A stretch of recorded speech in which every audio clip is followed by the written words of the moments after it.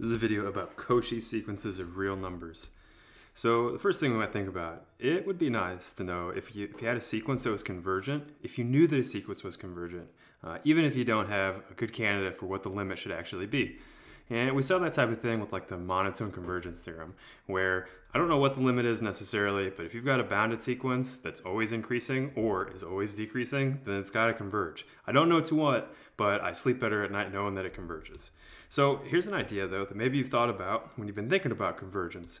So if you had a sequence that converges, that means that the terms should get arbitrarily close to whatever that limit value is. Maybe the book calls it X, or maybe we call it L. But think about, shouldn't that mean that like the terms themselves should be getting arbitrarily close to each other at the same time? All right, so then that idea is kind of the basis for what it means for a sequence xn to be Cauchy.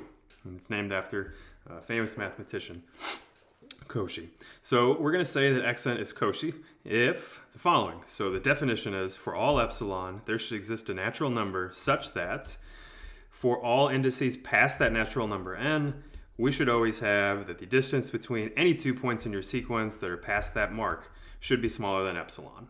So in a picture, what does that look like? Over here, I'm saying that once I get to the points in my sequence that are past this magical number n here, I'm saying that all the points should fit inside that epsilon window. In other words, the vertical distance between 2 points, so think about the vertical distance between, say, this one to that one, right? That vertical distance should be smaller than epsilon, which, yeah, it sure is. So for any 2 points that you pick to the right of n there. All right, so then this video is all about this concept and about how it relates to the idea of what it means to be convergent. So to give you some examples though of how do you work with, again, another one of these epsilon definitions that seems a little abstract, so you might need some practice to get used to it. How would we show that something like 1 over n, there should not be an n right there, ignore that, is Cauchy? So how do we show that's Cauchy? So what we're going to try to do is just use the definition in order to do that. So what would that look like? That would look like, so what do I want? I want to make sure that eventually the terms are within epsilon of each other. And so let's play with that in there, because I've got some expressions for what xn should look like. It's 1 over the index, 1 over n. So if I start playing with that, that looks like 1 over m minus 1 over n, just because, again, that's my sequence here. And so let's see, I could use the triangle inequality. So when I say play with this, start doing some tricks to it. So I could use the triangle inequality to say that's less than or equal to 1 plus m plus 1 over m plus 1 plus over n. Goodness gracious. And now let's look at each of these. So what if I make each of these big enough so that each one of these is smaller than epsilon over 2?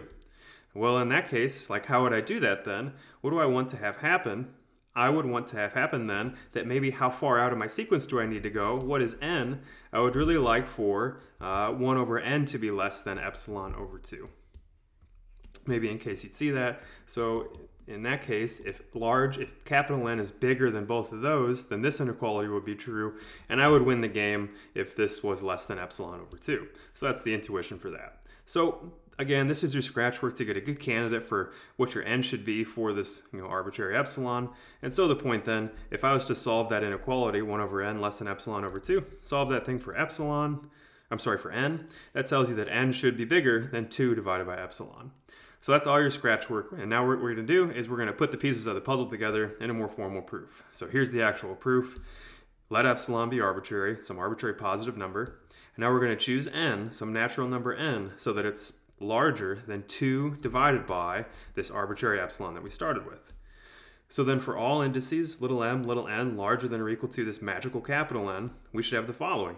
The distance between xm and xn is exactly equal to the distance between 1 over m and 1 over n. Use your triangle inequality that we did above. That's less than or equal to that. And what do we know? If m and n are both larger than capital N, then again, this should be smaller than 1 over capital N, and this should be smaller than 1 over capital N. And that's my next line. Hey, look at that. Each of those are less than epsilon over 2, and thus, at the very end of the day, I get that the distance between any 2 points past this index here, really, I guess I should highlight that, past that index capital N, are within epsilon of each other. And so we just make sure that this sequence 1 over n has this behavior here. All the rest of the points fit inside of this window. Great.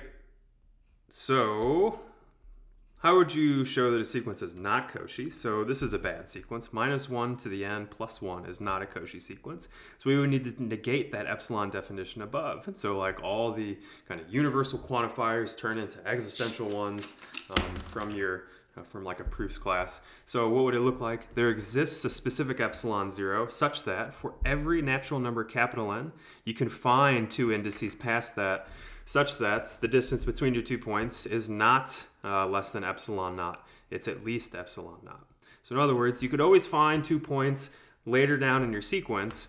And again, infinitely often, you could find 2 points later in your sequence who are not within epsilon naught of each other, no matter how far you go. So how would I do that for this? Well, what do I see? Well, I know that this really depends on what that power is, right? So it's going to be different whether it's even or it's odd. So if n is 2k, well then xn looks like x sub 2k. So plug that in, and if you evaluate that, you get 2. Similarly, when m is 2k minus 1, an odd number, then what's xm look like? In other words, what's the sequence look like when your index is odd? Well, it looks like minus 1 to the 2k minus 1 power plus 1, which is 0, I believe. And so what are we saying should happen here? What happens when I pick m and n to be these guys? So if epsilon naught is 1, right, then what if I measured the distance between these 2 points, xm minus xn? Well, it would be 0 minus 2, according to the work that I just did. So that would be 2. But wait a minute, that's no matter what, right? That's bigger than 1, so that's bad. Good for us, because we're going to prove it's not Cauchy. So what do I mean by bad? This is a bad sequence. It's not Cauchy. So choose epsilon not equal 1. By the way, so the green is just kind of some intuition for how do you play with it, how do you put this together into a formal proof. So if epsilon not's equal to 1, then for every natural number capital N, you could always find an even number and an odd number that are just past that capital N, right? And so in that case then, what does it look like whenever you look at the terms with an even index and with an odd index? Well, it's 0 minus 2 is what we just showed above in green. And so that is 2, which is larger than 1. Therefore, we have just showed that this definition of what it means to not be Cauchy holds. So let's get into some big results about Cauchy sequences. So if a sequence converges, that implies that it's Cauchy. And so to give you an example, or maybe a picture of why you should believe this, look at this picture here. If I know that the sequence xn converges, then it should get arbitrarily close to L. And so in particular, I should be able to go far enough out in the sequence so that all the rest of the numbers in my sequence are within epsilon over 2 of L. But wait a minute, if all the numbers are within epsilon over 2 of L, I mean, doesn't that mean that for any 2 points in my sequence past that, they should be within epsilon of each other? And so I hope that you say yes to that, and that would show that it's Cauchy. That's kind of the big idea here. So how do you put that into more of a formal proof? So let's say that L is the limit of the sequence, and let's let epsilon be bigger than 0. And what are we going to do? Well, in that case, because xn converges, there exists a natural number capital N, so that once you get past it, I know that all the points in my sequence are within epsilon over 2 of L. So I'm describing to you this part of the picture here. All the points in there should lie in that orange window around L. But wait a minute, that tells me that, okay, well, what if I took any 2 indices past capital N here? So that's all I'm doing right here. And what if I looked at just the distance between those 2 points in my sequence?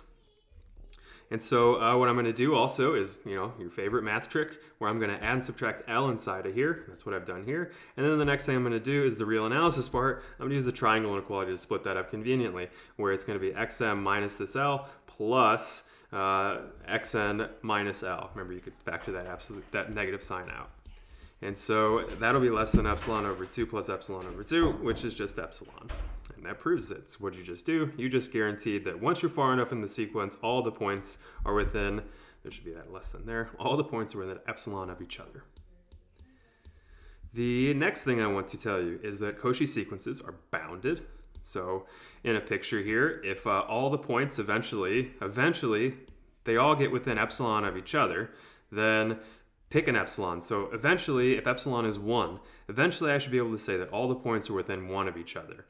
Well, in that case, that takes care of every single one of these points this way, just for emphasis there. So those are all less than at least 1 plus your L. And so in that case then, whatever the limit is, And in that case, I just need to look back here. Well, what's the biggest out of these in absolute value? So in my picture, it'd be this one, right? That would be the, well, I guess really, actually, sorry about that. It would be this one. That's the tallest absolute value. Goodness gracious. So how would I say that this sequence, any Cauchy sequence, is bounded?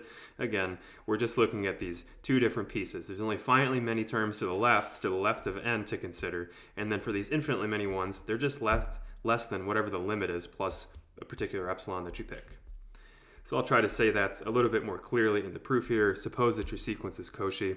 Then for epsilon equal to 1, there should be an n such that once you get past capital N, the terms are within 1 of each other. Well, by the reverse triangle inequality, we can split this up. This is actually bigger than the difference of the two individual absolute values. And so that's all less than 1. And so what we'll do is we'll take this and we'll add it over to this side with 1 here. So in particular, again, look at this, right? For all indices little n larger than capital N, for all of these are always less than that first, or maybe, what do I mean by that first? The first point of this tail, right? xn plus 1, plus that epsilon. So what we've just done is we've just created a specific bound for all the natural numbers past that magical index n. And now what we'll do is we'll look backwards. So for all n, xn should be smaller than the supremum of, well, the one we just found, but then just look at the points, whichever's the biggest of the points before. And so, again, supremum's kind of a goofy word for this. Since there's only these finitely many things, you could probably just say, pick the biggest one out of here, and that's a good bound for all the points in the sequence. All right, so a sequence xn converges if and only if it's Cauchy. This is the most important thing that we'll do. And so we already proved the forward direction. I already know that convergent sequences are Cauchy. So the harder direction is, if it's Cauchy, is it convergent? And so what do we know? If it's Cauchy, then it's bounded. That was the previous result.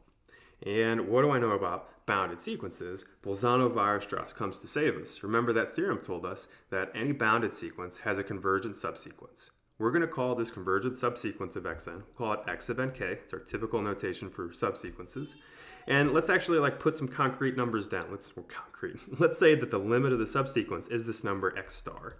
So what I'm going to try to show you is that the limit of the whole sequence is also x star. And so how would we do that? I want to show that this limit is true, so we're going to use the epsilon definition to do it. So let's let epsilon be bigger than 0. So what do I know again? I know that the sequence xn is Cauchy, but I also know that the subsequence xnk converges to x star. That's what we set up here. What I think I have for you next is a picture. So we can find some index capital N. In other words, I can go far enough out of my sequence such that the following picture happens. So what's going on in my picture? I care about maybe this here. So what's going on? I know that because it's Cauchy, the sequence is Cauchy, all the terms in the sequence after this point in this tail should be within, I could make sure that they're within epsilon over 2 of each other as long as I go far enough to the right here. But then simultaneously, I should be able to find n big enough so that all the points in the subsequence, which I've labeled for you, are within epsilon over 2 of x star. So I should be able to find n again that makes both of these things happen simultaneously. So what should I have then? Again, this is just kind of restating the fact that you know that your sequence is Cauchy. All the terms to the right of this capital N should be within epsilon over 2 of each other, again, if I choose n big enough. And then also simultaneously, all the terms in my subsequence should be within epsilon over 2 of the limit x star. And so what we're going to do is we're going to use these two facts for all n larger than or equal to capital N. In other words, to keep describing what's going on in this picture over here. What if I considered how do the rest of the points in my sequence, not just the subsequence, how do all the points in my sequence relate to x star once I'm past this index, capital N? And what we're going to do is, again, the similar trick. I'm going to add and subtract xnk inside of here because I know how xnk plays with each of these individually. That's maybe the intuition for that. We'll split this up with the triangle inequality of we've done. These are each we've gone far enough in our sequence so that we've made each of these individual distances less than epsilon over 2. And you see that the next step is we win the game because we have just justified that xn is always within epsilon of x star. Therefore, the limit of xn of the whole sequence is also x star.